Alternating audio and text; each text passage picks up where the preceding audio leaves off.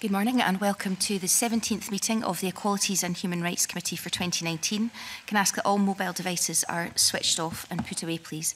Agenda item 1 is a decision to take agenda item 3 in private, which is discussion of our work programme. Does the committee agree? Thank you. Agenda item 2 is stage 2 consideration of the Children Equal Protection from Assault Scotland Bill. I welcome John Finney, member in charge of the bill, Marie Todd, Minister for Children and Young People. We're also joined by Adam Tompkins and Liam Kerr. You're all very welcome. Everyone should have with them a copy of the bill as introduced, the marshalled list of amendments that was published on Monday, and the groupings of amendments which sets out the amendments in the order in which they'll be debated. Yes. Convener, I lodged 2 amendments to this bill, which, as I understand it, you decided not to select. For the only reason I've been given is that you took the decision that those amendments were inadmissible, but you didn't give reasons as to why you think those amendments are inadmissible. Could you explain why my amendments were ruled to be inadmissible? Okay. Thanks for that point of clarification, Mr Tompkins. Standing Order Rule 9.10.4 states that it's for the convener of a committee to determine any dispute as to whether an amendment of which the clerk has been given notice is admissible. Standing Order 9.10.5 sets out the criteria for admissibility and Part 4 of the guidance on public bills. 2 of the criteria are that an amendment must be consistent with the general principles of the bill and must be relevant to the bill. After looking carefully at the proposed amendments, I did not consider that they met these criteria. I therefore considered them to be inadmissible. It's a matter for the presiding officer to rule on admissibility at stage 3. Can I respond to that with a further point of clarification? I'm very grateful for that explanation, which I understand, but I don't understand the reason why these amendments were deemed to be contrary to the general principles of the bill. The general principles of the bill set out in the policy memorandum published when the bill was published say that the purpose of the bill is to help bring an end to the physical punishment of children. And that's a view that was endorsed and agreed with by this committee in its stage 1 report, paragraph 4 of which says that the bill's purpose is to discourage the use of physical punishment. So the phrase physical punishment appears in both paragraph 4 of the policy memorandum and in paragraph 4 of this committee's stage 1 report. My amendments were designed to ensure that assault for the purposes of section 1 of this bill means only physical attack. At the moment in Scots law, assault, you do not have to physically attack anyone in order to assault them. So this bill criminalises the behaviour of parents and carers and guardians of children, which the proponents of this bill and which this committee say are not intended to be criminalised. And my amendments were seeking to give clarity to the meaning of the word assault for the purposes of this bill so as to achieve precisely the policy objective set out at paragraph 4 of the policy memorandum. So that's the reason why I don't understand, with respect, Convener, how those amendments could be ruled to be contrary to the general principles of the bill. It's a long-standing convention, Mr Tompkins, that the presiding officer or conveners do not give explanations on their decisions on admissibility.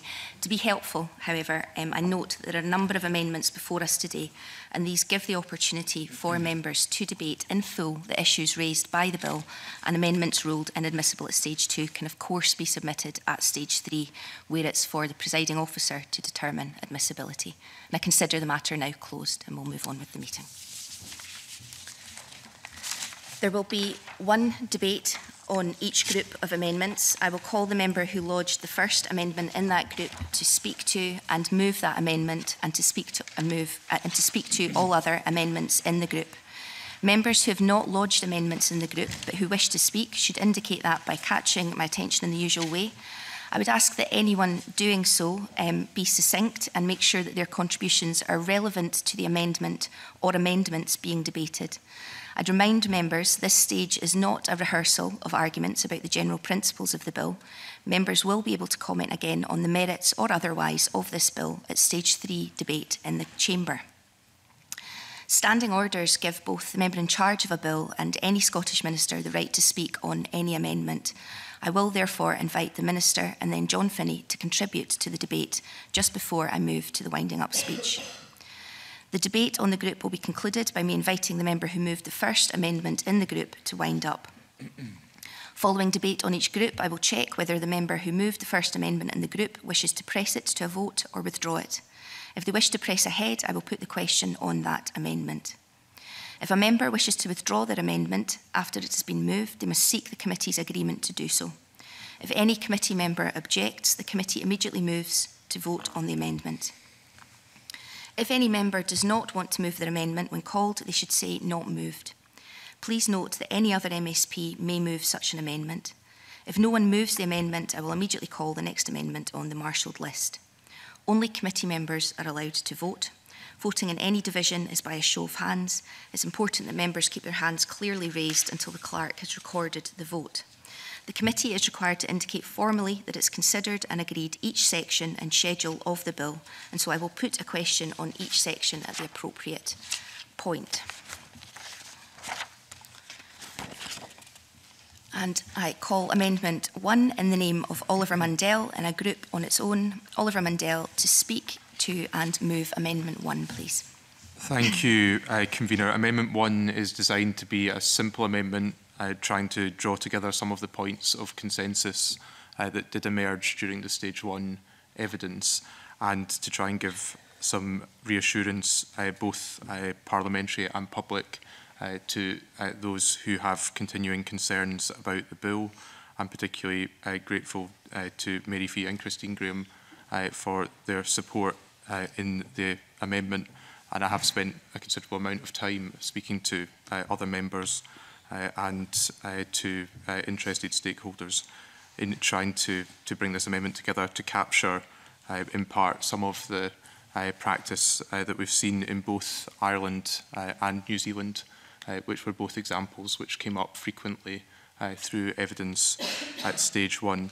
I am aware, having submitted the amendment, and there was some considerable difficulty in trying to find a form of words that fell within the clerk's view of the scope of the bill. But I'm concerned myself with 1CII,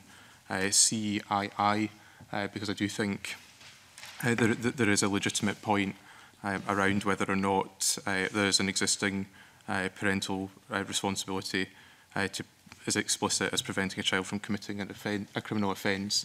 And I think that that's something I would certainly want to revisit in the drafting of the amendment. It's something that's come to light since its submission, and I think there's certainly other areas of the language which could potentially be tightened up. So I guess at this stage I'm interested to hear other members' thoughts on the amendment, and I'm not necessarily minded to press it myself at this stage, but interested in hearing views and trying to build some consensus, at least around the principles that the best interest of the child should be taken into account, that there is ongoing issues around restraint, and that there are recognised parental responsibilities when it comes to maintaining a child's safety and well-being. Thank you. Gail Ross. Convener, and good morning to everyone. Thank you for coming. I've got a couple of questions, and one of them was actually on the line of to prevent the child from committing a criminal offence. I was just really looking for more clarity on what that actually meant.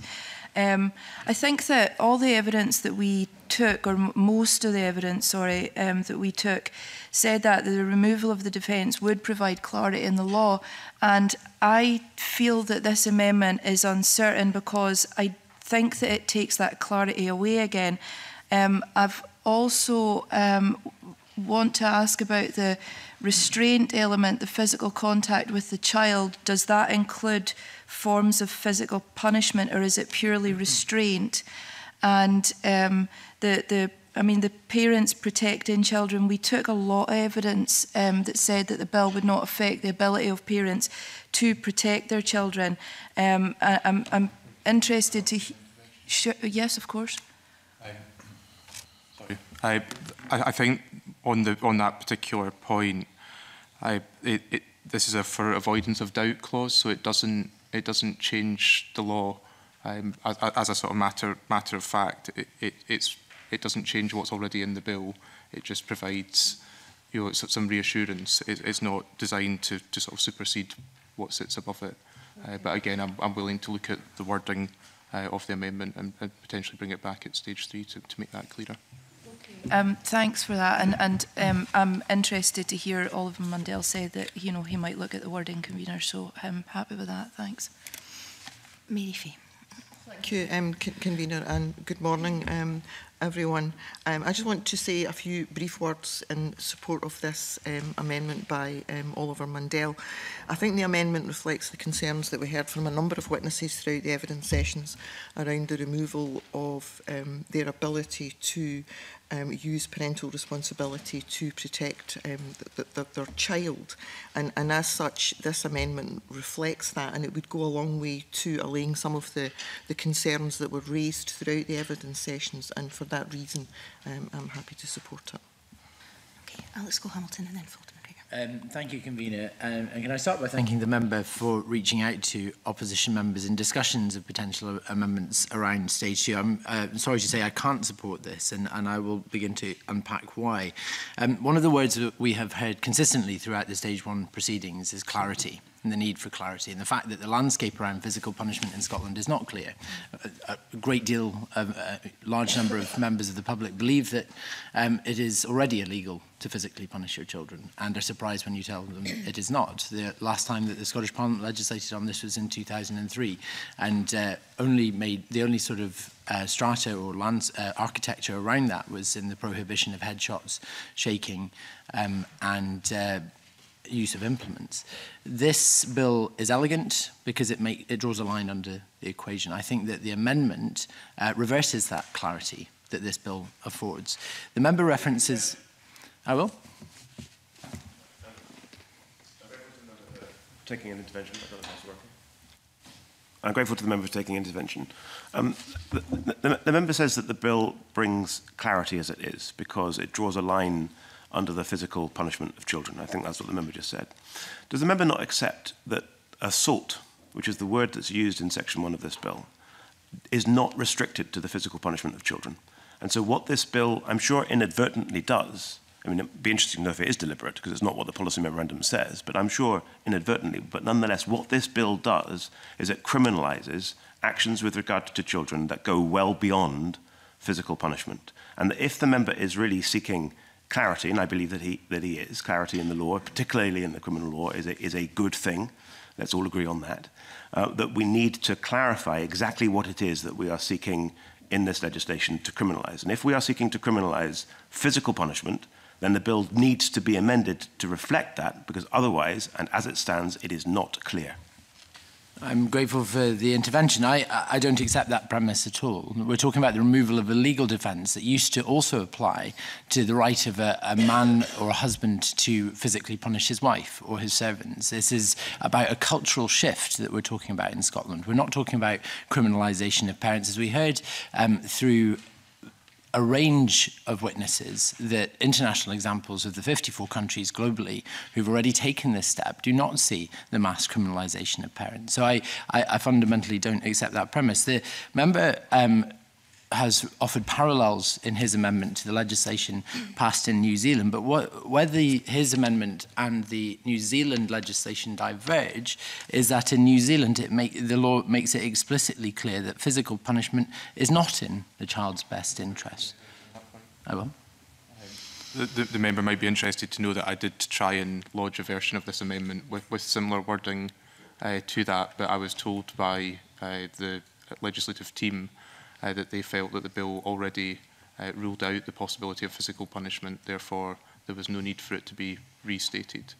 Okay. So I don't know what more I could do to satisfy his concerns, certainly at this stage. Okay, well, I'm very grateful for the member's clarification on that point, and that is very helpful. When the member and I discussed potential stage 2 amendments, I'm very keen to foster consensus around this bill, so I was welcome to that approach. We talked about the best interest principle. The best interest principle is something that we should all agree on, and is a creature of Scots law. It's a creature of international treaties as well, that in anything we do, be that in public policy development or in legal judgment, that we should always act with the best interest of children at heart. To that end, I expected an amendment to be forthcoming, which was more along the lines that at the point of referral by a social worker or police officer, I won't at this, I will in a minute, but let me finish my point, that at the point of referral by police or by social work, that a best interest judgment might be offered by Crown Office as whether it was in the best interest of the child to launch formal criminal proceedings against the parents. I think that perhaps there could have been a constituency or a cross-stakeholder consensus built around that if you needed that clarity within the bill. However, actually, as it's worded, I think it diminishes that clarity. It even almost suggests that if a parent were to argue that the physical punishment of their child was done in the best interest of the child, it might almost represent a quasi-new legal defence. I also have an anxiety. Oh, I'll let you come in because you did want to come in there.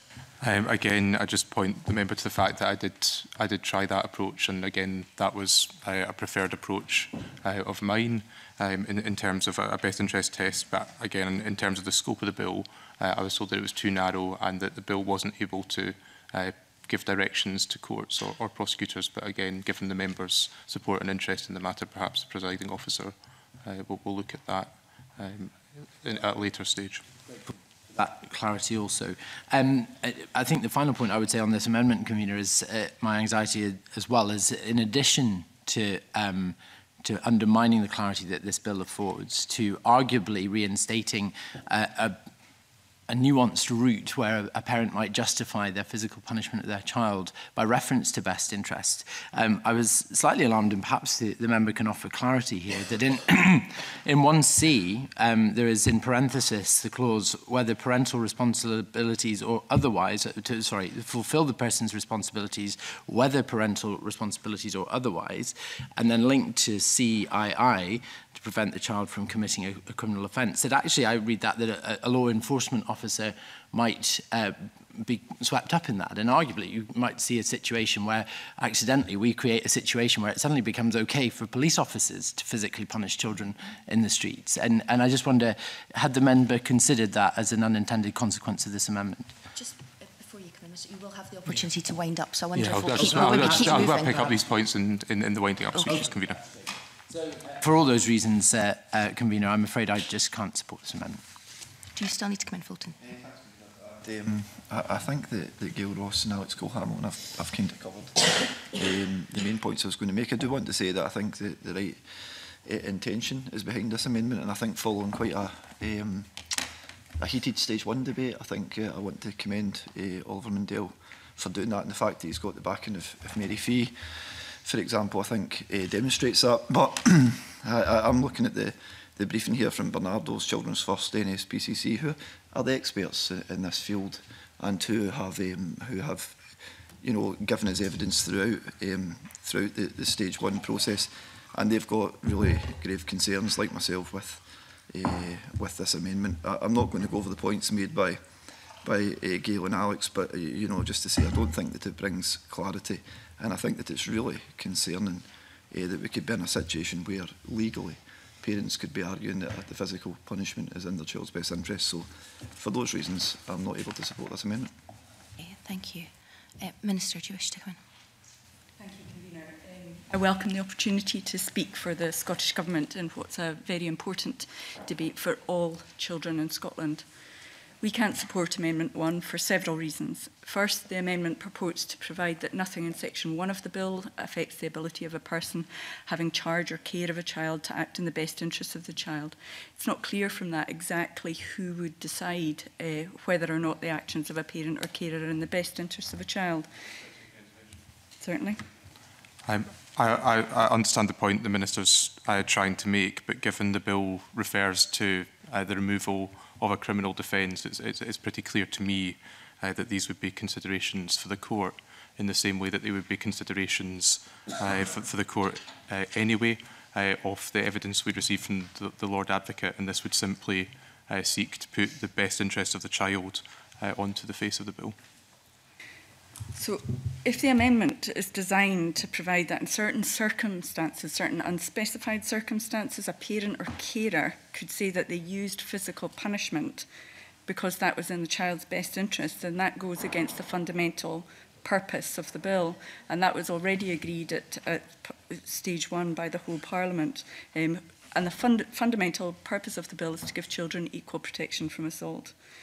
In addition, Section 1 of the Children's Scotland Act 95 constitutes the central provision on parental responsibilities in Scots law and provides that parents have such responsibilities only insofar as compliance with this section is practicable and in the interests of the child. On that point, I thank the Minister for giving way again, and as I'd said to Alex Cole-Hamilton again, referencing the 1995 Act was something I had sought to do in previous drafts of my amendment, but again, the scope of the bill made it difficult for me to refer to that.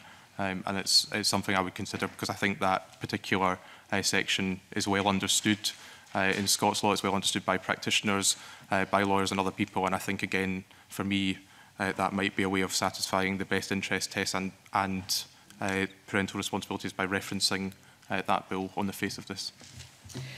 There's already general provision on parents exercising their responsibilities in the interests of the child. The bill, as introduced, does not create any uncertainty or doubt in its impact or on that and existing law that needs remedied. In fact, the bill doesn't impact on existing law beyond making it clear, importantly, I would say, that physical punishment can never be in a child's best interests.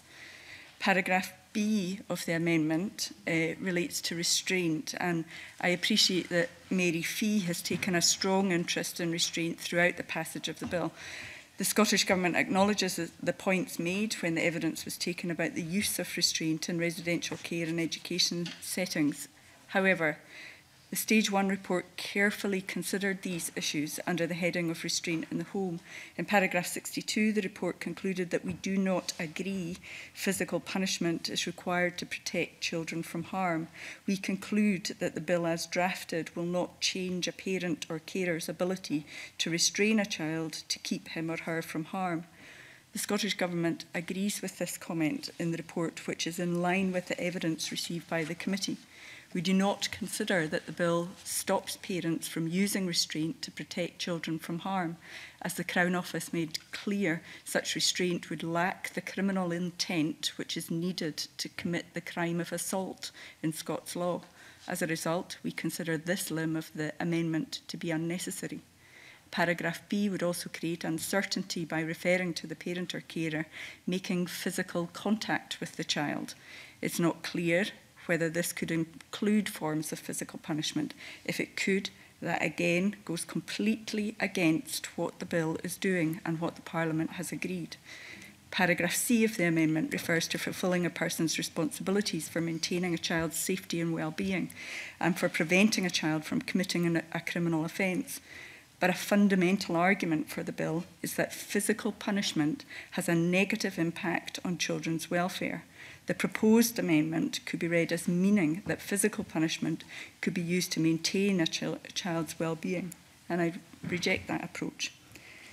With regard to preventing the child from committing a criminal offence, I would reject the idea that physical punishment is the way, for example, to stop a child from stealing. A better approach would be to separate the child from the property and to tell the child that stealing is wrong. The evidence shows that physical punishment is not just harmful, it's ineffective. All in all, far from removing, the avoidance of doubt, I believe this amendment introduces ambiguity and creates doubt and removes from the clarity of the law. So for all of these reasons, I invite Oliver Mundell not to press Amendment 1, but if it is pressed, I urge the committee to reject it. John Finney, do you wish to come in? Thank you, Convener. Good morning, members. In his amendment, Mr Mundell begins with the, and I quote here, for the avoidance of doubt. But I would seriously question and ask committee members to reflect if there is actually any doubt here. I'm not convinced that taken together the evidence the committee heard can be taken to mean the bill as drafted leaves any doubt. In which case, the provision is liable to do more harm than good by adding in additional material that could cause difficulties of interpretation and hamper. Yes, indeed. I thank the member for giving way. Does he recognise that the fact the Lord Advocate is going to address a number of these points in guidance suggests that there is at least some doubt around how the public interest test would work, and that far from creating new provisions, these would simply, I accept there's some problems with them, but in principle these would simply take the considerations that are going to be made by prosecutors and courts and move them forward in the process by putting them on the face of the bill. No, I don't accept that. I'm coming on to talk about the Lord Advocate, but I would say that it's standard practice for the Lord Advocate to give the police guidance in respect of various issues. We know that in relation to emerging legislation we've had in recent times. So there'd be nothing different in that. Excuse me. It's hard to see how you could apply the additional tests set out in the amendment in a consistent manner, given how vague and subjective they are. Evidence the committee heard from the Lord Advocate, Crown Office Procurator Fiscal Service, Law Society, Police and Social Work all stated the bill, as drafted, would simplify the legal position. The amendment therefore is likely to have the reverse effect to that, indeed to introduce doubt rather than to dispel any doubt. For example, what would constitute the best interests of the child? How would physical restraint be judged and assessed? And what would the breadth be of preventing a child from committing a criminal offence? The committee heard plenty of evidence which did not support the inclusion of such things on the face of the bill. The committee heard that prosecutors will continue to consider the best interests of the child as part of the public interest test, and that relevant matters are already included in the prosecution code as matters that would be taken into account when investigating and prosecuting any case of assault on a child. In terms of B and C, attempting to clarify various examples of physical contact and responsibilities, I do not consider it necessary to set these matters out on the face of the bill, as the established common law of assault would apply, bringing with it consideration of the requisite criminal intent, along with the facts and circumstances of any individual case.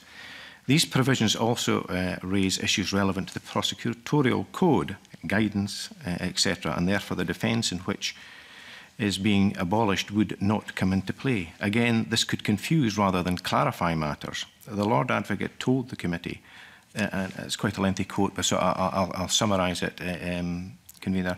It was about the prosecution code, the fact that it is a public document.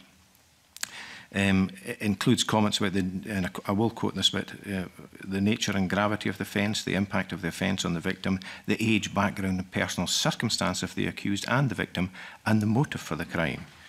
The code sets out more detail under each of the public interest factors that are identified. Those factors will apply in relation to any report of any crime. Prosecutors are well used to applying them, and they do so currently when cases involving alleged assaults by parents and children are brought to their attention. Specifically in response to a question from Mr Mundell, the Lord Advocate said, said, and I quote here, "The premise of your question is that the law of assault is unclear, but I would point out that it is applied daily by police officers and prosecutors. There is not a problem with the clarity of the law." At the same time, though, a case could be made that removing the defence with the qualification that currently applies would increase that clarity. I'll conclude, Convener, by reiterating that Amendment 1 addresses the issues of permissible physical restraint of a child, apparently in connection with their safety and preventing self-harm. That is not the focus of the bill. This is about equal protection. The focus of the bill, which is dealing with the use of force against a child in punishment. There's no policy intention to legislate on the circumstances around permissible physical restraint of a child or adults in the bill. And I would ask the committee members to reject Amendment 1 in the name of Oliver Mundell. Thank you. Okay, Oliver Mundell, to wind up and press or withdraw Amendment 1. Thank you, Convener. I think that has been a helpful discussion, at least in part, because I don't accept that the bill, as currently drafted, is free from doubt. I think there are legitimate and ongoing concerns, and I'm concerned about the suggestion that somehow it's prosecution code that sets the law of the land in this country. It's not. Is what's in statute, and then how that's interpreted by the courts. And I think it's difficult to see, notwithstanding the issues around the particular wording of the amendment at the moment, how anybody could object to the best interests of the child being taken into consideration. And I don't think anyone is objecting to that. So I don't see what possible issue that it being on the face of the bill raises. And secondly, I'm concerned, when ministers and others suggest. Yep, certainly. I'm very grateful to the member for taking the intervention. Nobody would disagree with his statement that we would all agree that the best interests of the child are paramount and that we should take them into account. But in a way, this amendment twists that slightly to suggest that nothing in this section affects the ability for the person having charge or care of a child to act in the best interest of the child, almost implying that occasionally a level of physical intervention with that child might be in that child's best interest. And that flies in the face of any sort of legal definition of what best interest for children might mean. And I think without being offensive, the clumsy wording the members just used does sum up my point, because I think there are occasions when physical intervention can be in the best interest of the child. I think it's harder, and I'm not seeking, having accepted the decision of the Parliament at stage 1, to say that physical punishment is in the best interest of the child, but I think there are situations in which physical intervention is, and it's trying to, yeah. I'm getting a bit confused now, sorry. Oliver, can you explain to me the difference between a physical intervention and a physical punishment? So physical intervention might be forceful restraint. For example, holding a child's arm back. That happens regularly. And what's difficult in the case of this bill, and the point I've been trying to get to right from the start, is the law of assault, as the Crown Office and Procurator Fiscal Service confirmed in their written evidence, is a broad offence. It's something Pamela Ferguson from the University of Dundee, a chair of Scots Law, someone who's worked for the Law Commission, who's drafted. Yes, certainly. So we do not consider that the bill stops parents from using restraint to protect children from harm. As I said, as the Crown Office made clear, such restraint lacks criminal intent, which is needed to commit the crime of assault in Scots law. The Minister be able to clarify for me then when criminal intentions are considered in our legal process? When does that question arise? At what point in the process? So the law around assault is absolute. As I said, what? Sorry. I would just remind you, sorry. You're winding up here. The Okay. Minister's not giving a speech, so. I'll let you intervene again to clarify, Minister, when in our legal process in Scotland the issue of criminal intent comes up. So the question around the Scottish Prosecution Code, which is a publicly available document, as John Finney said, takes into account a number of things: the nature and gravity of the offence, the impact of the offence on the victim, the age and background and personal circumstances of the accused, and the motive for the crime. So by the time something gets to prosecutors to decide whether to prosecute, people have already been subject to a criminal investigation and could be subject to criminal allegations. And what I would want to be very clear, and that's what, for the avoidance of doubt, was about and where this comes from, I would want to be very clear that people exercising their parental rights that exist in both common law and in other statute wouldn't be confused with assault. Because assault can be anything from shouting aggressively at someone, acting in a threatening manner. Those things are quite subjective, and I don't deny that there's clarity around the law of assault. I just believe it's a very wide category of behaviour to be mixing with the concept of physical punishment. And I think the issue for me here is trying to draw those distinctions up front so that it's clear to members of the public, to police officers, to social workers, to people who are not, with due respect, looking at the prosecutorial code, what is and isn't considered to be behaviour that would be relevant to what the purpose of this bill is. Can I ask you to, I think we want to have full debate on everything. We're 35 minutes in now, so I think we've given this quite a good airing. If you're able to draw your remarks to a close. I'll draw my remarks to close, Convener. I think there's, in addition to that point, there really, there isn't a lot else to say. I don't intend to push the amendment at this stage because I recognise there are issues with its wording, and I would hope that other members of the committee would afford me the opportunity to explore that further and bring a new form of the amendment back at stage 3. Okay, so just to be clear that you wish to withdraw, and do members of the committee agree that this? Okay, it's agreed that that amendment is withdrawn. And the question is that section 1 be agreed to. Are we all agreed?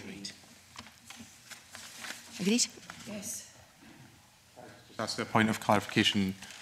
Is it possible to say no, in the sense that you don't? Because I still have fundamental problems with section 1, and I just would wish to register that. You can say no if you want.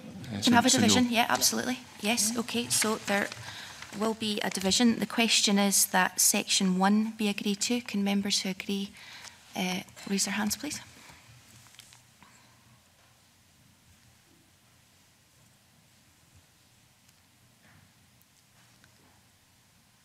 Okay. And those who disagree?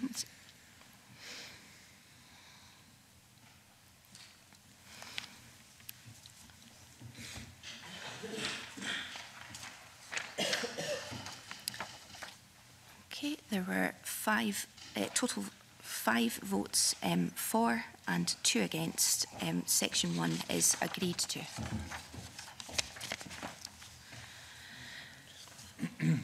I now call Amendment 9 in the name of Liam Kerr in a group of its own. Liam Kerr to move and speak to Amendment 9, please. Thank you, Convener. Good morning, and I'm very grateful to the committee for giving me the opportunity to speak to this amendment. Members of the committee will be well aware of my views on smacking. I do not believe it's in the interest of the child, and I do not resile from that position at all.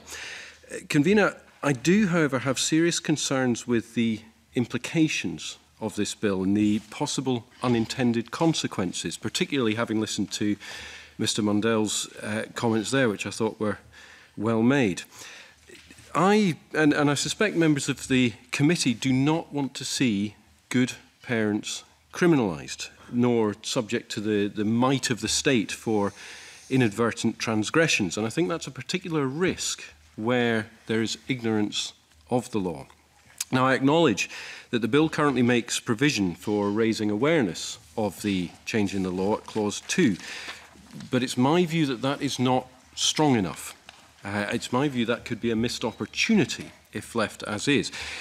It is my view that we should take this opportunity to raise awareness of those parenting practices and alternatives to smacking that I have no doubt everyone on this committee would wish to see.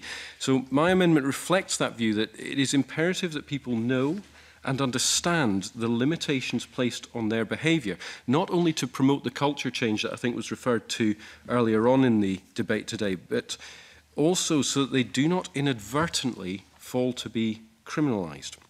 So to that end, my amendment mandates the government to promote awareness of, inter alia, the existing protections that children have from assaults, the rights and responsibilities of a parent, and good parenting practices, including alternatives to any form of violence or smacking. Convener, my view is our goal should be to help parents provide the best environment for their children by furnishing them with the parents with the knowledge and understanding that they need to do so. That is what my amendment seeks to deliver, and I very much hope this committee will support me in this. Thank you. Alec Hamilton, you wish to come in. Thank you, Convener. I have some sympathy with what the member is trying to do with this amendment. However, I don't think it is something for primary legislation, but more for guidance around implementation. We've lent a lot on international examples of the 54 countries who have gone before us in this regard, and I remind members of the very powerful testimony of former Irish Senator Gillian Van Turnhout, who told us that when she got her amendment through the Doyle, which saw the end of physical punishment in Ireland, it was just an amendment to a bill. There was no budget attached to it. It had nothing attached to it. And yet it worked. And parents changed. They understood that there were where the legal position was made clear, and they just had to adopt different strategies for parenting. So I don't think this is something we need to legislate for on the face of the bill, not least because I think, and I'm sure this is not the member's intention, but there are some this lacks definition. I think there are references to terms in this, for example, good parenting practice. When you make a statement like that on the face of the bill, it demands a corollary of a clarification of what is meant by good parenting practice. And then we run the risk then of attaching in primary legislation pages and pages and pages of academic text as to what we mean by good parenting practice. So whilst I understand the intent, and it is a good intent from Liam Kerr, I won't be supporting it because I just don't think the face of the bill is the place for this. Fulton McGregor.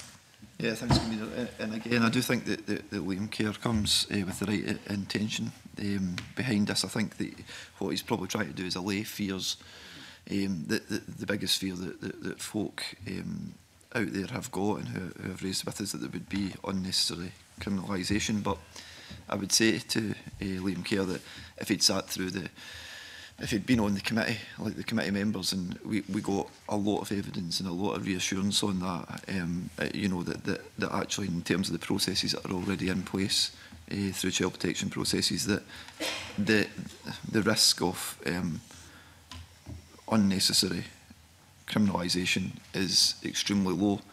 And I think that the amendment is therefore unnecessary and doesn't allow the scope that Alex Cole-Hamilton talked about. You know, we did hear from the Irish model that they actually didn't need a lot of publication around it. An intervention? Yeah. Just on that point, the question I'd throw back to you, Mr McGregor, is what if you're wrong? What if the risk of criminalisation isn't in fact low? And surely we must take this opportunity to make sure that we reduce that risk as far as possible and not leave it open to chance. Well, I thank the member for the intervention. I don't think that the amendment would have that effect, and I think well, can I finish the answer? I'd like to finish your answer. I will in a second. I don't think that the amendment would have that effect, and actually we've got to base legislation on what we're hearing, and the evidence that we heard was overwhelming in this regard. And I think that, you know, I'm satisfied as a committee member that the risk of criminalisation unnecessarily is very low. I'll take Alex Cole-Hamilton. Sorry, rather impetuous of me. Grateful for the member taking the intervention. Does the member agree that there's no risk that people will not understand that physically punishing your child is now an offence because it is written in 80-foot Technicolor neon sign letters by every group that opposes this bill every time it is brought up in the public domain? And it also comes back to the point that we've talked about a lot in this committee, that it is already an offence. This bill is a removal of Okay. It's a relatively friendly one. I would just ask the member, you know, from his experience of before coming into this place, whether he does recognise the challenges many parents face, and that sharing best practice and advice may be helpful for some people, because I think there are very few people who set out to deliberately cause harm to their own children. But there are people, and we've heard it in evidence, I've certainly heard it in the interactions I've had around the bill, that there are people who have, for want of a better word, resorted to smacking because they've struggled to cope. Does he recognise there might be a role for further guidance around good parenting practices?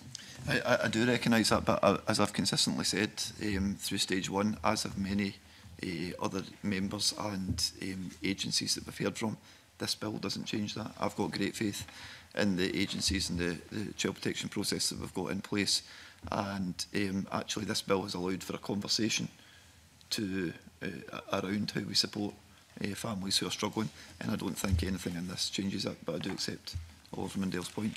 I can't support the amendment. Minister. Convener, this amendment relates to the duty in section 2 on the Scottish Ministers to raise awareness. The amendment would lay down a list of areas to be covered by this duty. I have to say to Liam Kerr that the list of areas is slightly illogical. It includes the rule of law, the defence of reasonable chastisement, which would be repealed by this bill. It also refers to section 51 of the Criminal Justice Scotland Act 2003 on physical punishment of children, which would also be repealed by this bill. So why would ministers promote the old law which is being repealed? In addition, I'm uncertain why there's a reference in the amendment to parental responsibilities under the Children's Scotland Act 1995. The 1995 Act does make detailed provision on parental responsibilities, but as mentioned in the previous debate on the previous grouping, these are not being changed by this bill. I'm also concerned that the proposal, about the proposal that the Scottish Government is to be required to produce formal statutory guidance on good parenting practice. Our message has always been that we want to support mothers and fathers, not dictate to them how to be good parents.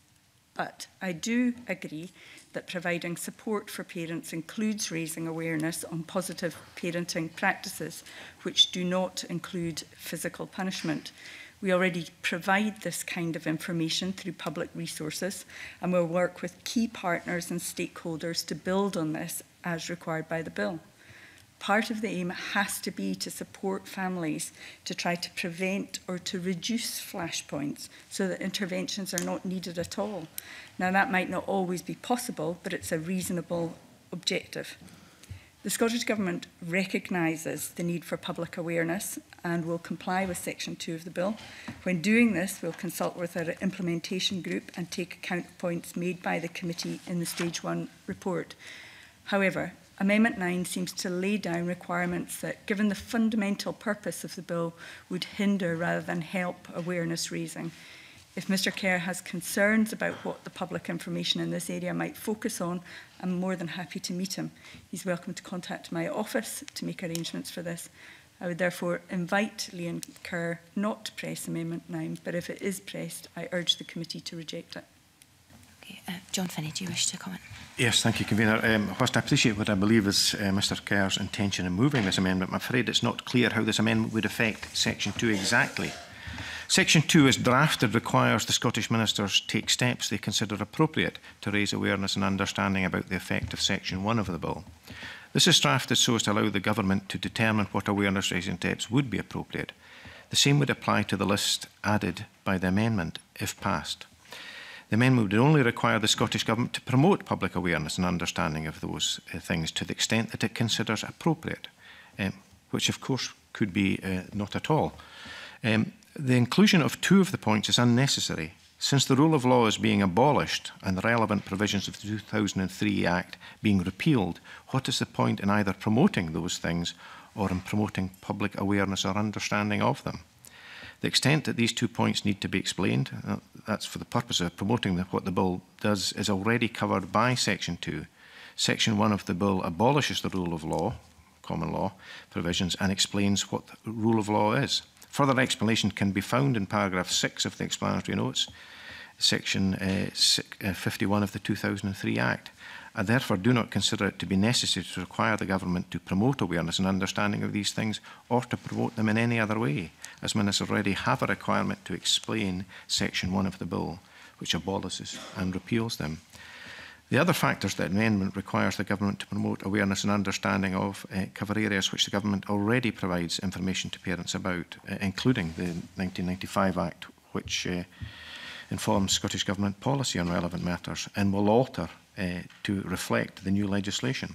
And therefore, and again, I don't consider it necessary to have it in the face of the bill. Moreover, concepts, as has been said previously, concepts such as good parenting practice, disproportionate violence or assault. Does a member have an example of proportionate assault or alternative parenting practices lack definition?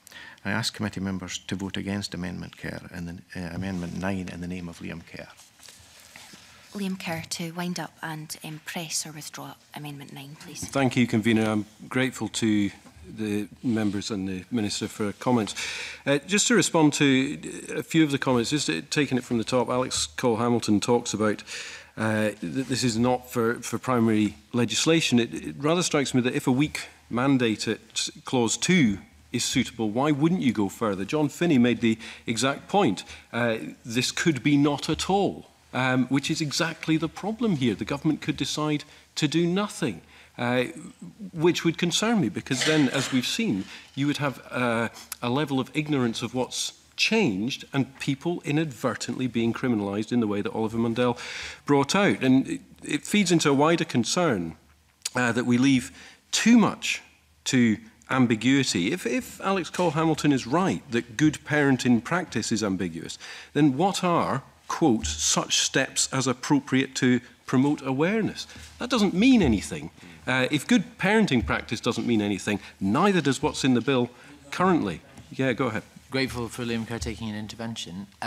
I think that actually the legislation as drafted allows the flexibility for ministers to respond and reflect the absolute cutting edge of good parenting practice. It doesn't limit them in any way, and I think we should welcome that. I would have had more sympathy with an amendment which perhaps had a duty on ministers to report to Parliament as to what steps they've taken, so that this couldn't just be left and we would revisit it. But as it is, I just think this is trying to write statutory guidance in primary legislation, which is never a good thing.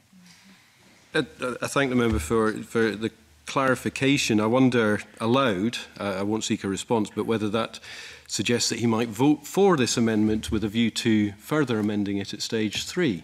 Which would be an opportunity open to him, of course. I'd like to turn to something that I heard Mr McGregor say, because I think it's quite concerning on a wider level, not only in relation to my amendment. Phil McGregor accepted, and I'll quote this, that there is a risk of unnecessary criminalisation. There is some risk of unnecessarily criminalisation. Surely the job of Parliament, Mr McGregor, is to reduce the risk of unnecessary criminalisation to zero. And we, as MSPs, must take all steps that we can to achieve that. This amendment is one part of that. And it seems to me that if Mr McGregor accepts that we must reduce the risk of unnecessary criminalisation to zero, if that's our job, then he must support my amendment. Yes, Mr Finney. I'm grateful for Mr Kerr taking the intervention. I know Mr Kerr wasn't present at the session, but is he aware of the evidence that the committee heard from Police Scotland and Social Work Scotland about how present arrangements work at the moment, and nothing would substantially change? I am aware of the evidence. I'm grateful to Mr Finney for coming in. It doesn't detract from my main point. We cannot, I cannot accept that if there is some risk, if people are watching this out there right now and saying, hang on, these MSPs are about to pass a bill that leaves me with some risk of, quote, unnecessary criminalisation. That's terrifying, Mr McGregor. I'll take the intervention. The reason why I'm intervening, Mr Kerr, is I think you've deliberately misquoted, or you've not misquoted me, but you're not quoting me in the context. I've said it's perceived risk of unnecessary criminalisation, and that's why I think you've brought forward the amendment. We heard overwhelming evidence that that is unlikely to be the case. We heard overwhelming evidence that the procedures and the systems that we've got in place, particularly around child protection, are robust and strong and already deal with these situations every single day. So I don't accept the premise of your remarks towards me, and I think that this bill does not lead to a risk of unnecessary criminalisation. In fact, it strengthens the law around protecting children. I thank Mr McGregor. I think the official record will be revealing in this regard. I understand why he came back. I understand this. I am quoting his words back to him, but Mr McGregor, I'll move on, convener, it's fine. Look, in summary, convener, failing to vote for this amendment, I think, will be a massive missed opportunity to reduce risk, to reassure parents, because I don't think parents are going to look at the explanatory notes, Mr Finney, reassure the public and make this a better bill. And I urge the committee to do that, to take that opportunity. Thank you. The question is that Amendment 9 be agreed to. Are we all agreed? No. Okay, there will be a division. Those in favour of Amendment 9. Those against Amendment 9.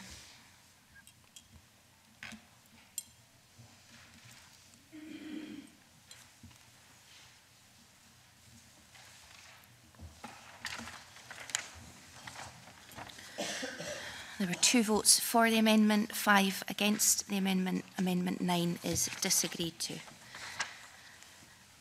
The question is that Section 2 be agreed. Are we all agreed? Yes. Okay. I call Amendment 2 in the name of Annie Wells, grouped with Amendment 3. Annie Wells to move Amendment 2 and speak to both amendments in the group, please. Thank you, Convener, and I move both amendments in my name. My comments will be relatively short. Amendment 2, it's a clarifying amendment intended to make clear the rights of parents. Section 3.3 of the bill states that Scottish ministers may, by regulations, make such further transitional, transitory or saving provision as they consider necessary in connection to Section 1. For the avoidance of doubt, it should be made clear that anything introduced above and beyond the bill will not inhibit parents' existing rights in accordance with Children's Scotland Act 1995. For example, the rights of a parent to prevent harm to their child, whether this being preventing a child running across a road or the need to administer life-saving medicine to a distressed child. Amendment 3 is also straightforward. The amendment is set to ensure that any changes should be subject to proper parliamentary procedure. Thank you. Gail Ross, you wish to come in? Yeah, thank you, Convener. I just have a couple of questions on this, and I think, I'm sorry, Annie, but I was uncertain as to what this Amendment 2 did when I read it. I'm even more uncertain now after your explanation about children running out into the road and administering medicine. And again, we've got this for the avoidance of doubt. In all the evidence, and I think we've said this more than once now, there is no doubt that the bill brings a clarification in law. And I want to also ask about the bit that says unduly limit the ability of parents to carry out their responsibilities to their children. Does this mean that if they so wished, they could bring a judicial review and argue that it was unlawful in some way? Or I think I just need a lot more explanation of what this is intended to do. And as for Amendment number 3 in your name, it is usual for the ancillary provision powers such as those in Section 3.3 to be subject to the affirmative procedure when there is a power to amend primary legislation, but there is no such power here. Indeed, the powers are actually quite limited, so I will be rejecting this, even though at first glance, I mean, it seems quite straightforward, but it's actually not applicable to the bill, so I won't be supporting that. Thanks. Minister. I'm grateful for the opportunity to speak on Amendments 2 and 3. The Scottish Government does not consider Amendment 2 to be necessary. The powers contained in Section 3.3 of the bill relate to making regulations on transitional, transitory or saving provision in connection with the coming into force of Section 1. So far, we've not identified any need to use these powers. More fundamentally, though, the powers at Section 3.3 are quite limited and technical in nature. They just relate to the removal of the defence contained in Section 1 of the bill. They are not about substantive parental responsibilities and rights as contained in Part 1 of the Children's Scotland Act 95. As a result, there is no doubt to be avoided here because regulations could not make substantive provision on the rights and responsibilities of parents, so Amendment 2 is unnecessary. On that basis, I urge the committee to reject it. Amendment 3 relates to the parliamentary process to be followed when making regulations under Section 3.3. The regulation making power under Section 3.3 doesn't include power to amend primary legislation, which is when the affirmative procedure is typically appropriate. And I note as well that the Delegated Powers and Law Reform Committee were content with the delegated powers provision in the bill. I again invite the committee to reject this amendment. John Finney. Okay, Convener, a measure of duplication with the Minister here. I think the explanatory notes and the delegated powers memorandum both clarify that the regulation making power in Section 3, subsection 3 is technical and limited, and therefore that the negative procedure is considered to be the most appropriate. The Delegated Powers and Law Reform Committee considered the DPM and had no comments to make. The delegated power is limited to quote, what is expedient or necessary in connection with coming into force of Section 1. It's included in the bill to give Scottish ministers flexibility should they identify any further transitional, transitory or savings provisions that could not be anticipated when the bill was drafted. As such, I don't consider that there is any doubt, as referred to in Amendment 2, that the regulation making power could in any way limit the ability of parents to carry out the responsibilities to their children. Perhaps the member could give an example in her summing up. Also, the new test set out is vague and subjective, particularly in relation to the inclusion of unduly, which we covered earlier, which implies that some limitation is legitimate, not least because primary such responsibility is to protect children from assault. The Minister in evidence told the committee that she did not think the power would be used. Regarding Amendment 3, as stated above, negative procedure is considered appropriate, which is for such transitional, transitory and savings provisions, which is largely technical in nature and in any case is limited to what it could be considered necessary expedient in connection with the coming into the force of Section 1 of the bill. So I ask members to reject Amendments 2 and 3 in the name of Annie Wells. Annie Wells to wind up and press her withdraw Amendment 2. Convener, and I thank members for their input. The point of Amendment 2 that I was trying to make is it's not clear, it's not yet clear what transitional regulations could be of concern, because at the moment there isn't a lot of detail in these transitional regulations. And that's why I was putting the amendment forward. And also Amendment 3, it's not always to be the negative, it is the normal way. But given the sensitivity of this bill is the reason why I put forward the amendment, so that Parliament could scrutinise further any future transitional regulations. So on that basis, I am still going to move the amendment in my name, press amendment. Okay. The question is that Amendment 2 be agreed to. Are we all agreed? No. No. There'll be a division. Those in favour of Amendment 2?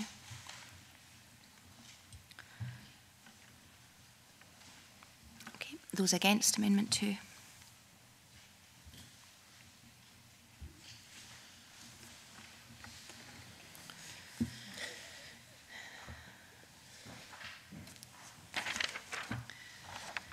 There are 2 members for Amendment 2 and 5 against. The amendment is not agreed.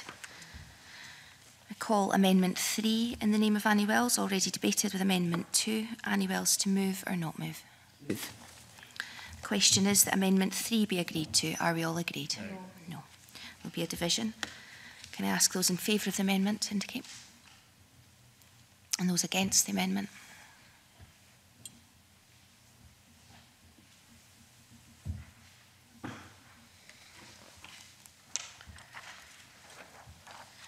There are 2 members for the amendment, 5 against. The amendment is not agreed to. The question is that Section 3 be agreed to. Are we all agreed? Yes. I call Amendment 4 in the name of Oliver Mundell, grouped with Amendments 5 and 6. Oliver Mundell to move Amendment 4 and speak to all amendments in the group, please. Thank you, Convener. These, again, are a set of simple consensus building amendments trying to capture in guidance, again, the points that have come up in the Stage 1 evidence. I think it is important that not necessarily on the face of the bill, but that some of the points that my colleague Liam Kerr raised in his amendment could be captured in some aspects of this guidance. But I think it's important that we do ask the Scottish Government to provide guidance and information that would be useful to yes. Grateful to Mr Mundell for taking the intervention, and if I were a member of the committee, I would support this amendment. I think it's not merely necessary, I think it's essential to give clarity to the reasonable points of doubt that do exist with regard to this bill, notwithstanding the protestations to the contrary from some quarters. I note that the members' amendment in subsection 1C talks about guidance having to include guidance on the limits of physical force in 1C paragraph B.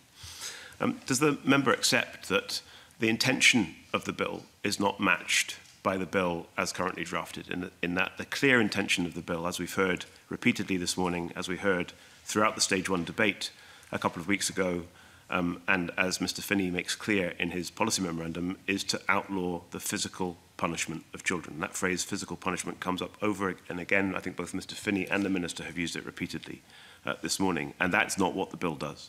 The bill goes further and potentially much further than that to criminalise the actions of parents, carers and guardians of children that are not physical punishment, but are other ways in which, as Scott's law is defined at the moment, may constitute an assault. Because the fatal flaw in this bill is to assume... I'll just pause you to remind you that we're not debating the bill in its entirety just now, and just ask you to speak to the amendments with your, I'm speaking, thank you for convener. Happy to take that advice. I'm speaking directly, just for clarification, to the words in Mr. Mundell's amendment that say, and I quote, guidance must include guidance on the use of physical force. I'm asking Mr. Mundell to clarify what he understands by that in the context of this bill. I'm speaking directly to those provisions. And that the mistake is to assume that physical punishment and assault mean the same things when they don't. So for that reason, it is essential that guidance is provided in advance of this bill coming into force to make it clear whether or not it is intended to criminalise assaults against children which do not constitute physical punishment. I thank Adam Tompkins for that intervention, and I agree up to a point. I think it would be better to make that point on the face of the bill, as part of the legislation itself. I think guidance is second best to that, and I think if on that point, yes. I mean, for the record, Mr. Mundell, I mean, I did seek to bring amendments to this bill which would have allowed a debate on this very issue, so that these issues could have been clarified on the face of the bill. But those amendments were ruled inadmissible, and we heard the convener this morning explain that she wasn't able to give reasons as to why those amendments were ruled inadmissible. So just that's for the record. I thank Mr. Tompkins, Professor Tompkins, for that explanation. I think there are other important points within this guidance as well. I think throughout the bill we've heard from the Minister, the member in charge, and I think in fairness from every member of the committee at some point or another, that the bill wasn't seeking to prosecute parents, not seeking to criminalise them.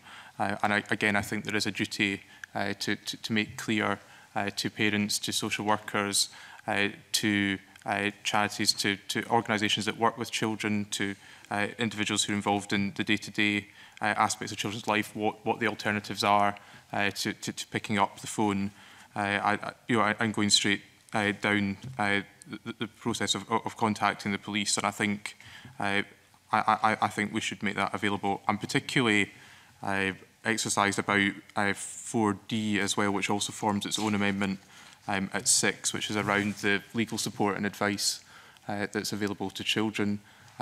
Under the 1995 Act, there is a parental expectation and responsibility that parents have as acting as a legal, acting in a legal capacity for their children. And I think where children's parents are subject to an offence that involves them as either a victim or a witness, they should be able to access sort of legal advice and support, and yeah, certainly. I'm grateful for the member giving way. I understand what he says, and I have some sympathy with the interests of children who have witnessed a crime. Can I ask why he didn't bring this forward as an amendment to the Vulnerable Witnesses Bill? I have to say that's an oversight on my part. I've heard this argument earlier this week from children's charities as well, but I never think the fact that something wasn't done in previous legislation is not a good reason for doing it now.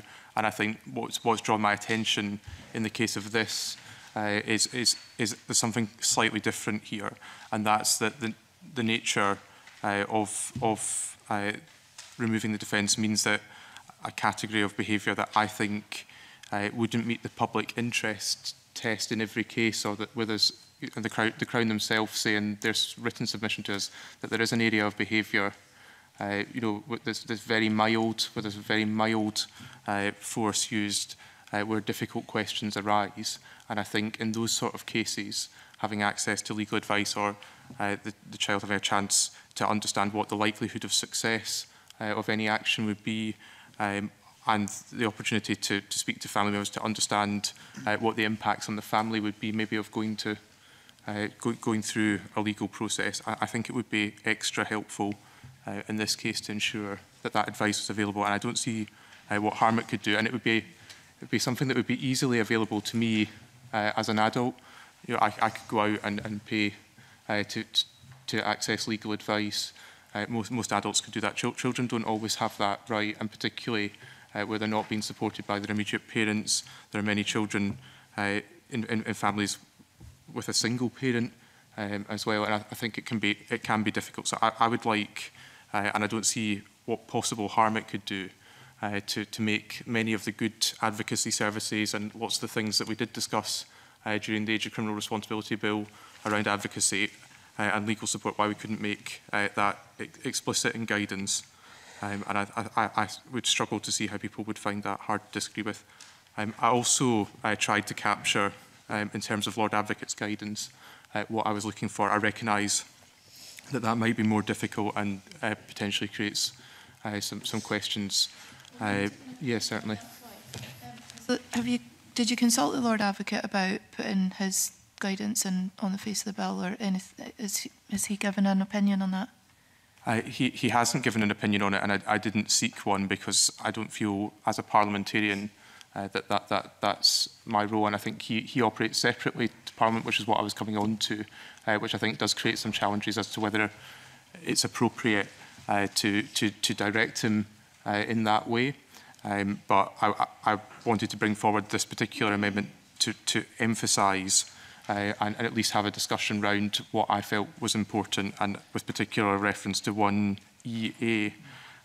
I think I want to see his guidance cover a person's responsibility to protect a child who they're in charge of, and how that interacts with the removal of the defence, particularly in these cases where there's a use of physical force that isn't physical punishment, that's something different, but could to outside parties appear to look the same. And I think having some very clear guidance from the Minister or Ministers around force for 1CB on common situations, because I think we all accept, and there's been a number of examples that come up, and they've come up in other countries, we all accept those are not things that this legislation is designed to capture.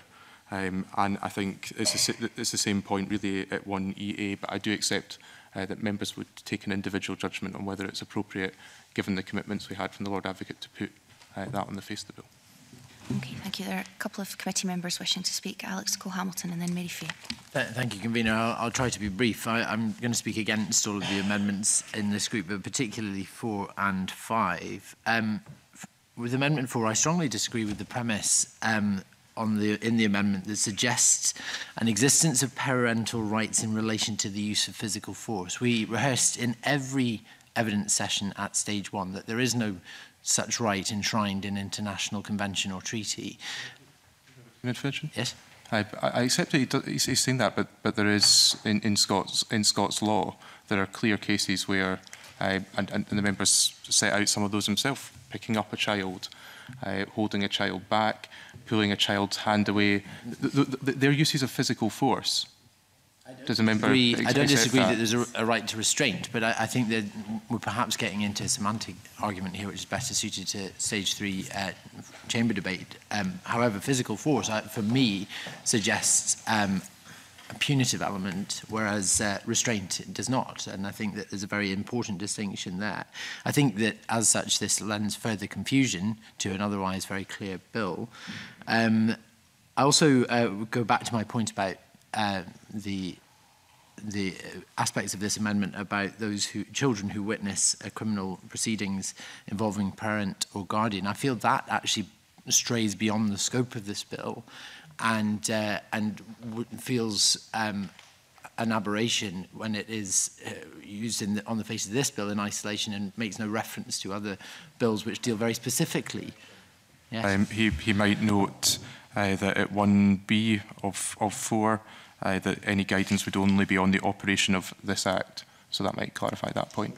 For that, but I still think it takes it beyond the scope of this bill. Secondly, on Amendment 5, the Lord Advocate, when he gave oral evidence, very helpful oral evidence to this committee a couple of weeks ago, could not have been clearer that it is intention to produce statutory guidance. I think it's frankly extraordinary that we as parliamentarians should seek to compel a Lord Advocate towards the production of prosecutorial guidance when it's his job to do that. He's already said he's going to do that. He knows that this is one of the most sensitive bills that this Parliament will pass in this session, and as such I would expect it to be at the very top of his in tray. I think it's wholly unnecessary for us to start directing his work through primary legislation. So for that reason, Convener, I'm not going to support any amendments in this group. Mary Fee. Thank you, Convener. I wanted to speak in particular with relation to Amendment 6.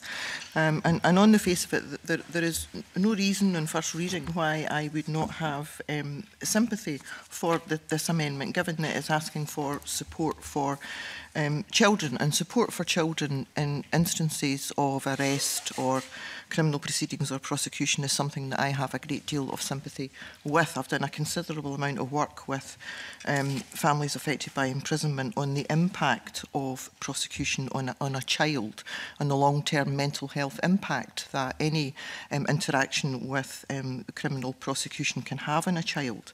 And I have often said in this chamber that children are the forgotten victims of crime, because they are so often forgotten when an adult or a carer is arrested and removed from the home.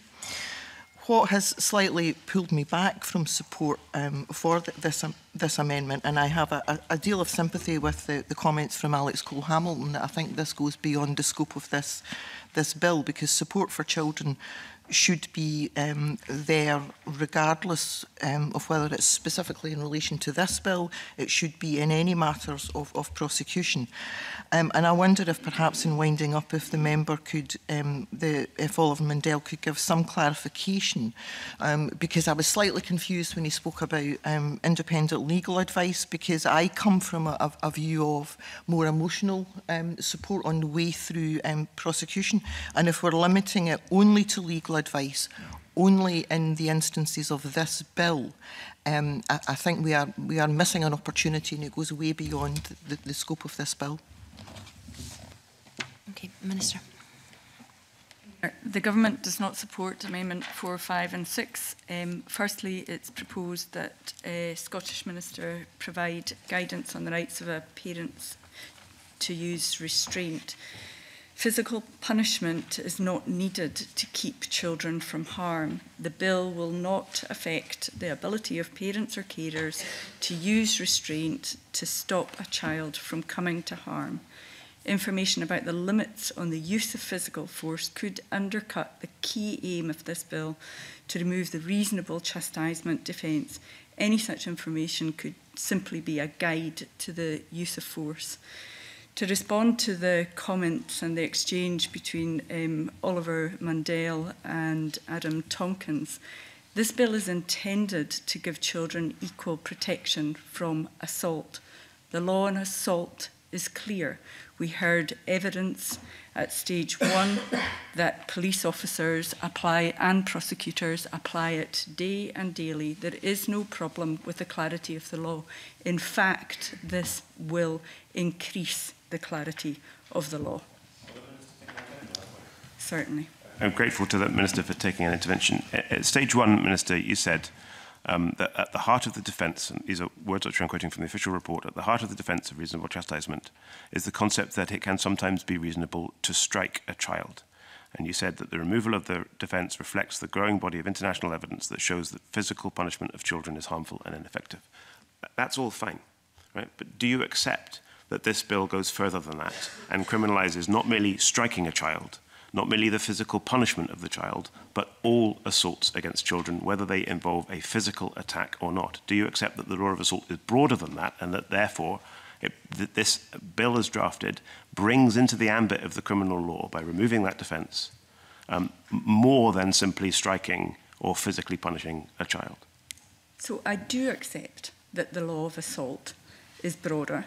I do accept that the law of assault includes an attack which puts the victim into a state of fear of immediate physical injury?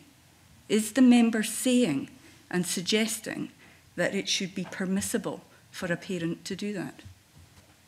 If the Minister will take another intervention, I'll respond to that. What I am saying is that the bill should reflect its policy objectives. The policy objective of this bill could not be clearer. The policy objective of this bill is to outlaw the physical punishment of children.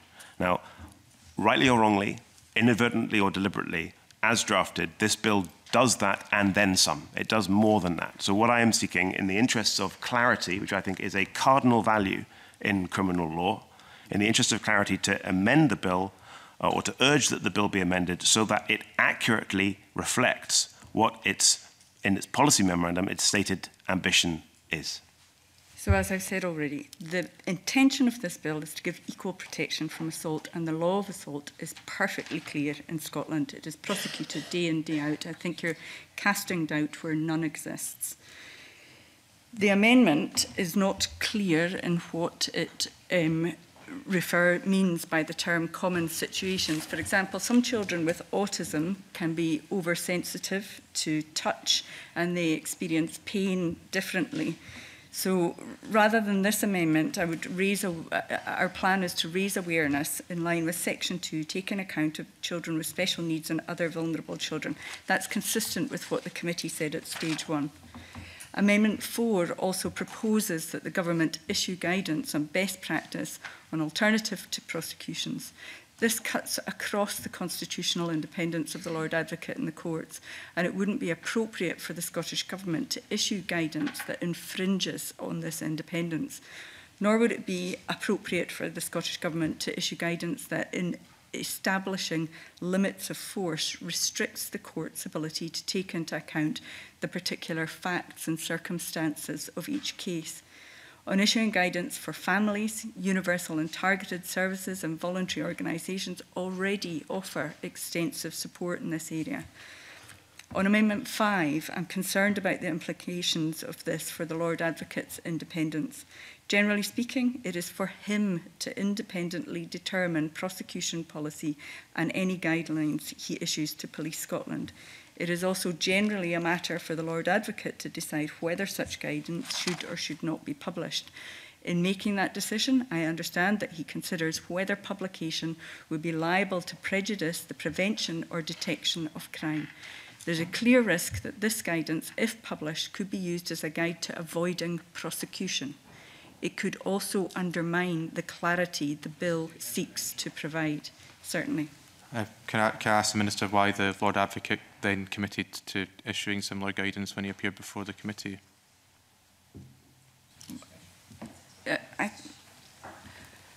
I can't speak for the Lord Advocate. I think it's perfectly appropriate. I mean, the Lord Advocate generally does issue guidance. I don't think that's an unusual thing for him to do.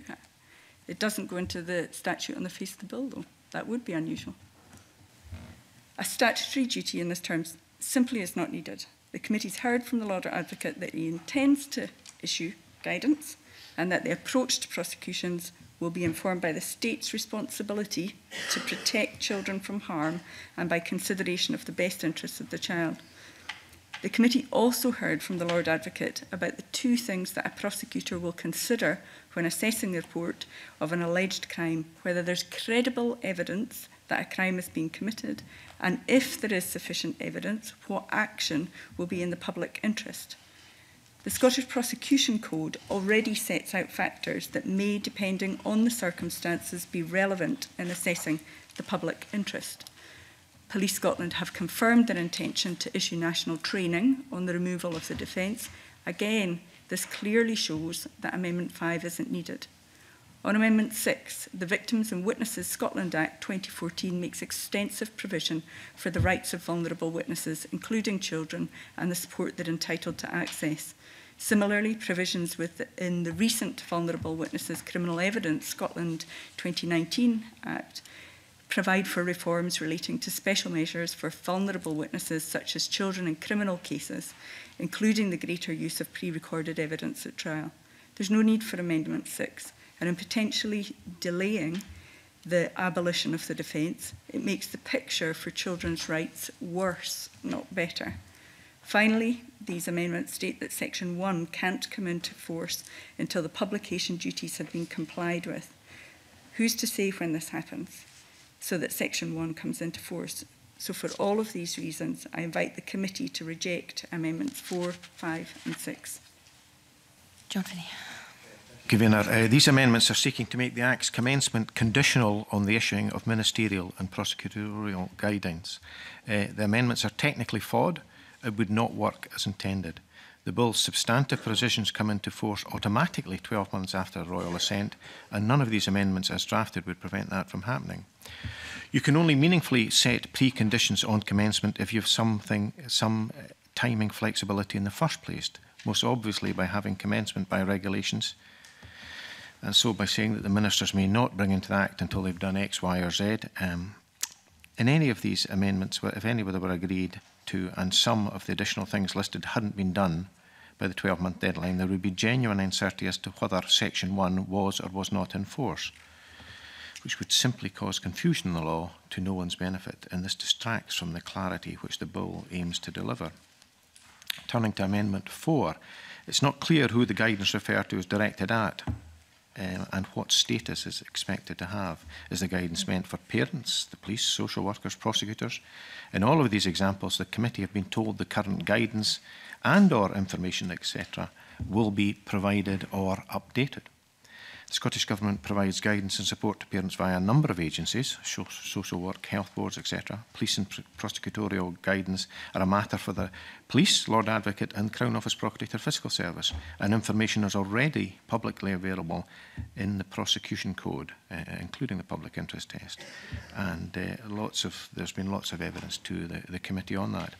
Amendment 6 appears to be a stripped-down alternative to Amendment 4, omitting subparagraphs A to C. Therefore, the same questions apply as those that were given under Amendment 4 that I've referred to previously. Again, it's not clear who the guidance referred to is directed at and what status it's expected to have. Amendment 5 contains an inherent contradiction between issuing guidance and policy, which must be in general terms, while at the same time ensuring that it's appropriate to the, quote, individual circumstances of individual cases. The committee heard clearly from Lord Advocate that guidance will be prepared and issued to Chief Constable. Indeed, he said, and I quote, "If the bill is passed, I intend to issue Lord Advocate's guidelines to the Chief Constable of Police Scotland on the investigation and reporting of allegations of assault by parents on children." He went on to say, "I issue guidelines to the Chief Constable, and it is then his responsibility to disseminate instructions to his officers on the ground." The Lord Advocate also set out details of the current publicly available prosecution code, which contains comment on the public interest test and how the best interests of the child are central to decision making. He told the committee these guidelines and prosecutorial policy will support a proportionate and appropriate response to the individual circumstances of particular cases. When appropriate, that response may include the use of informal response by the police, recorded police warnings, diversion and other alternatives to prosecution. At the same time, prosecution will be enabled when that is properly justified by reference to all the circumstances of the individual case. The approach will be informed by our responsibility to protect children from harm and by, importantly, my insertion of the word importantly, consideration of the best interests of the child. This amendment therefore seems to add no value to the work that the Lord Advocate has already confirmed is underway, and I would ask members to reject all the amendments in the group. Thank you. Oliver Mundell to wind up and press or withdraw Amendment 4, please. Thank you, Convener. Again, I feel from my point of view that's been an interesting discussion. I'm happy to, in relation to guidance, clarify its status and its intended audience in revised amendments at stage 3, and to look at adding additional clarity to some of the terms within it. In terms of the issue around commencement, I'm aware of that. It wasn't a condition I was really looking for. Again, it was an issue in terms of how to get these particular issues discussed and to look at the possibility of guidance, because there was nowhere else where it easily fitted into the bill, and I was advised this was the best way to do that. But again, you know, I'll look at the possibility of removing that wording at a later stage. In terms of Mary Fee's points, I would say that, again, as I said to Alex Cole-Hamilton, this does just refer to the operation of this Act. And secondly, at D, it's not limited to independent legal advice or contact with a nearest relative or trusted adult. They're just two things I feel strongly about. And the reason I feel independent legal advice is important on this case is because for these very marginal cases or difficult cases, I think children should be able to understand the probability of success of the court action and how they wish to interact with that and to understand what their rights are. And I think the nature of the relationship between a child and their parent is a special one. It's recognised as being legally different from other relationships in law. And I think, given the sensitivities around charges that are likely to come forward as a result of the defence going, I think it is really, really important. And I can't say that anything other than I'm sorry I haven't pursued this in relation to other offences. But I think it's an important point, full stop. In relation to Amendment 5, I accept the kind of consensus view, and I won't seek to push it. But I would, at this stage, like to move 4 and 6, and I think that they could be tidied up in drafting or maybe moved to another section of the bill at stage 3. Okay, are other members content that Amendment 5 not be pressed? Yes. Okay.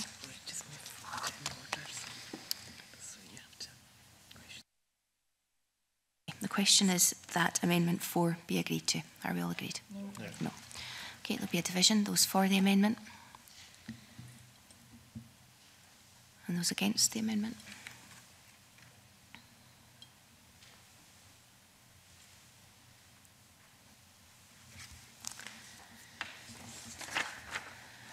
Two members for the amendment, 5 against. The amendment falls. And to confirm, you are not pressing Amendment 5, and committee members are content for that to be withdrawn. Okay. The question is that Amendment 6 be agreed to. Are we all agreed? No. There'll be a division. Those for Amendment 6? Those against Amendment 6?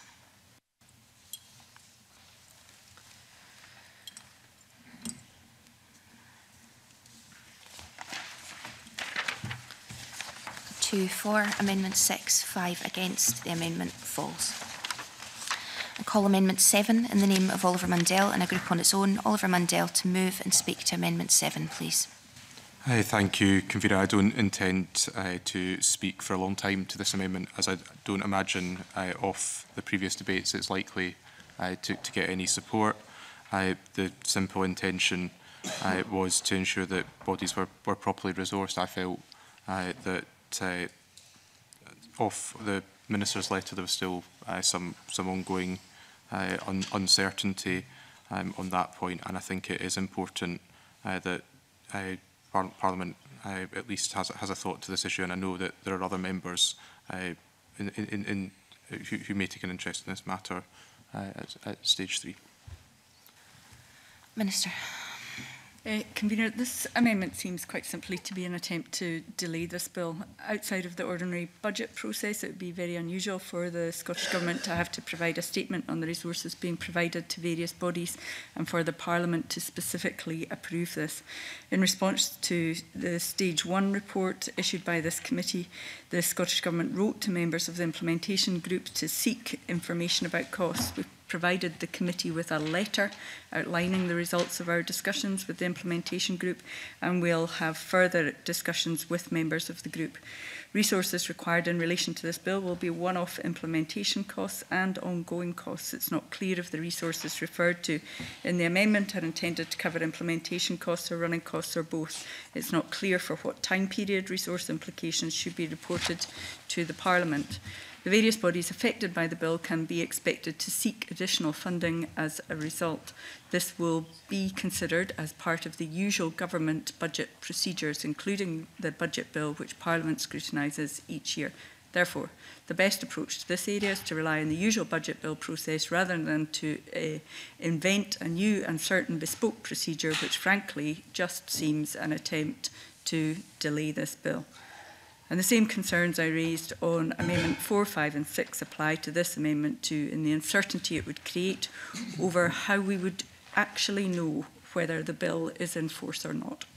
For these reasons, I invite the committee to reject the amendment.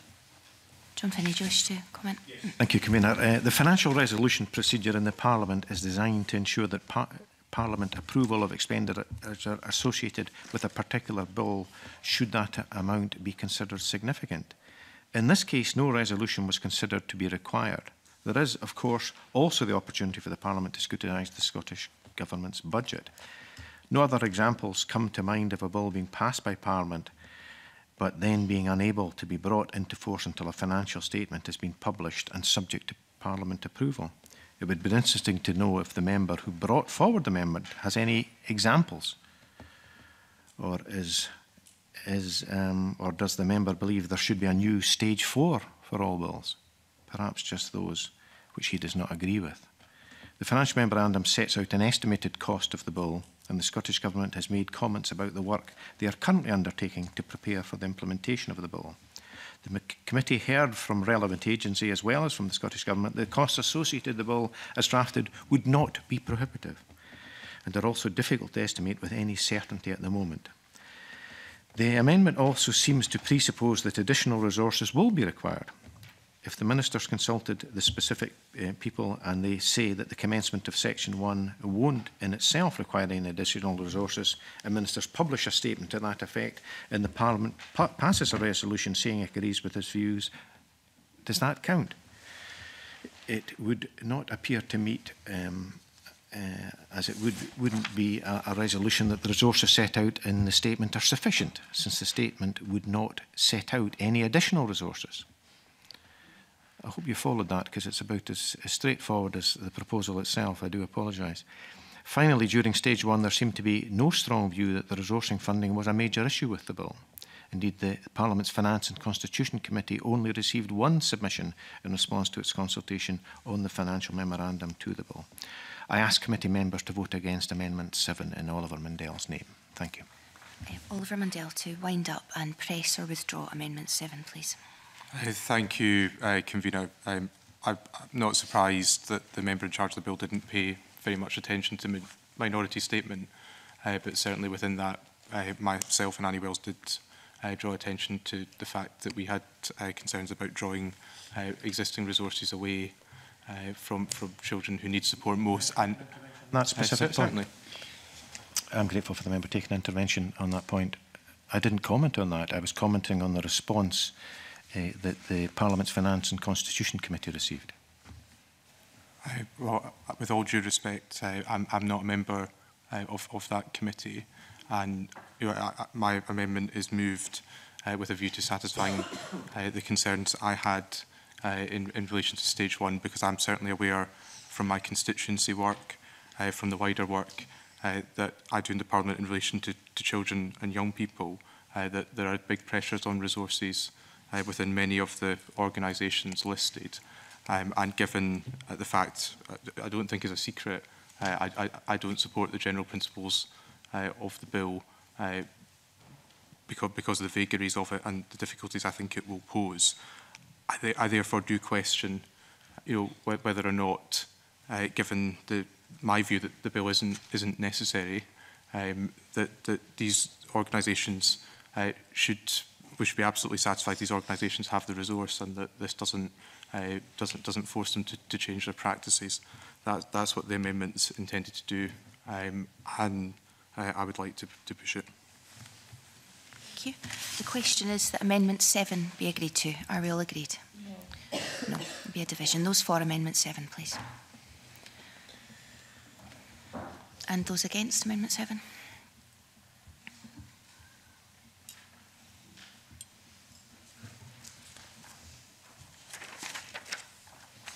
So 2 for the amendment and 5 against. The amendment falls. I call Amendment 8 in the name of Annie Wells in a group on its own. Annie Wells to move and speak to Amendment 8, please. Thank you, Convener. During stage 1 of the evidence, we heard from the Crown Office and the Procurator Fiscal, and we heard from them that there was limitations of data available. This amendment would ensure better established evidence before the bill came into force. It has been clear throughout stage 1 and the progression of this bill that we need more data in relation to the number of cases in which the defence of reasonable chastisement is considered and have been a relevant factor. And I think for me this amendment is because the fact that we've been told that there is a very limited amount of data available, I do think that that in itself only serves to prove the point that we need to understand more data before Section 1.1 passes. Okay, Alex Cole-Hamilton wishes to come in there. Thank you, Convener. I partly understand why the member has brought this to the table, but I would actually turn her own argument against her in the sense that the scarcity of data around the use of the legal defence of reasonable punishment is because it's barely ever used. And that is because, and this should give you should give the member confidence, that the best interest principle, the public interest test, is always applied effectively by Crown in terms of taking cases through the courts. And we've had, I think, comfort offered to us by the Lord Advocate that this is, through his guidance, he is going to reassert that the best interest and public interest test will be applied before any case is taken to court. And as such, we won't see legions of parents march through the courts as a result of this bill. It will just lead to that cultural shift that I believe the supporters of this bill around the table would like to see. Minister. Convener, this amendment seems fundamentally to be an attempt to delay the bill. The Scottish Government's already indicated that we do not have statistics on the use of the defence in court cases. The reason for that is that the Scottish Government Criminal Proceedings database does not hold information relating to defences lodged in criminal trials. Our statistics are derived from data held on Criminal History System, or CHS, a central hub used for the electronic recording of information on people accused and or convicted of perpetrating a criminal act. Information relating to defences lodged is not recorded in an electronically extractable format and therefore not on the CHS. Certainly. Will the Minister take an intervention on that point? Does the Minister agree that if that data is not available and unable to be extracted, that should this amendment pass, it would mean that the whole bill would be delayed forever and therefore it would never go ahead? Absolutely. So I think that this amendment is fundamentally an attempt to delay the bill. People will make a plea of guilty or not guilty at the start of a criminal case. There's no plea of justifiable assault or reasonable chastisement. More generally, the amendment refers to data on the effect of the defence and analysis of that data. And of course, that's not just about the number of times that the defence is used in court. It's also about the negative effect of the current defence of reasonable chastisement. And there is, as the committee heard, a wealth of evidence, certainly. I know the Minister's saying that the government doesn't have the stats on how often the defence is used, but would she accept that some of the evidence that we heard in committee and what Alex Cole-Hamilton said earlier, that it's likely that it's been used very little, and actually practitioners like social workers, teachers, police officers, etc., who are dealing with children day in, day out, rarely think about the defence when they are assessing situations? So I think what's clear is that we cannot get that data without interrogating manually all of the evidence around these cases of prosecution. So I think it is undoubtedly an attempt to delay the introduction of the bill by putting this amendment, if this amendment's passed. I want to talk about the negative effect of the current defence of reasonable chastisement. Now, we received a wealth of evidence. The committee has heard a wealth of evidence about the negative impact of physical punishment on children. There are many written reports on this. Loathed to cut you short, but I'm just conscious that I did ask people to focus on the amendments, and I know we'll all have an opportunity at stage 3 to make these points. So, I mean, I think that I was focusing on the amendment because the data on the effect of defence and the analysis of that data, I mean, I think it does talk about the evidence around whether the defence has a negative impact on children or not. I don't think we need any more data on the effect of the defence. Reasonable chastisement, we've well established, has a negative effect. Let's remove it and let's not delay it. For those reasons, I would urge Annie Wells not to press the amendment, but if it is pressed, I would invite the committee to reject it. John Finney. He's already heard from Crown Office Procurator Fiscal Service and the Lord Advocate that such data is not available.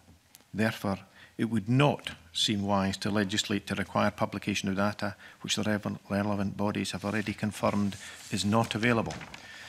The amendment is also vague in its references to cases in which that rule is considered to have been a relevant factor. Considered by whom? What factors are relevant? Are cases to include incidents that were investigated, only those that were prosecuted, only those that were heard in court? Over what timescales? As an example, if the police didn't record something as a crime because the PC who attended saw the smacking as an exercise of reasonable chastisement, that might count as such a case, but there wouldn't be any data about it precisely for that reason. There is also the issue of what value data would add in advance of Section 1 coming into force if it were available. Also, in what way it would be analysed and what value would that add. What is surely more relevant are the number of cases of assault against children that have been brought, the nature of those cases and the outcomes, which the Lord Advocate and Anne-Marie Hicks, the National Procurator Fiscal for Domestic Abuse at the Crown Office and Procurator Fiscal Service, spoke to the committee about. I ask committee members to vote against Amendment 8 in the name of Annie Wells. Thank you. Annie Wells, to wind up and press or withdraw Amendment 8, please. I would just like to clarify that this amendment was not ever meant to be a delaying tactic amendment. It was an amendment that I thought was relevant. Having heard the Lord Advocate himself say that there might be more people, there might be more increased reporting, I did think that we should see some evidence of that. And this was about the practical effects on the children. So for that reason, Convener, I'm going to press for this amendment. Thank you. The question is that Amendment 8 be agreed to. Are we all agreed? No. No. Bureau Division, can I ask those in favour of Amendment 8 to raise their hands? And those against Amendment 8?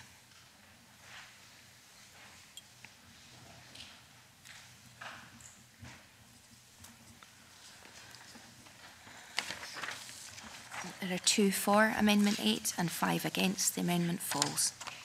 The question is that Section 4 be agreed to. Are we all agreed? Agreed. The question is that Section 5 be agreed to. Are we all agreed? The question is that the long title be agreed to. Are we all agreed? Yes. No. Okay. Members should note that there won't be a division on this, but that their dissent to the agreement will be noted, if that's acceptable.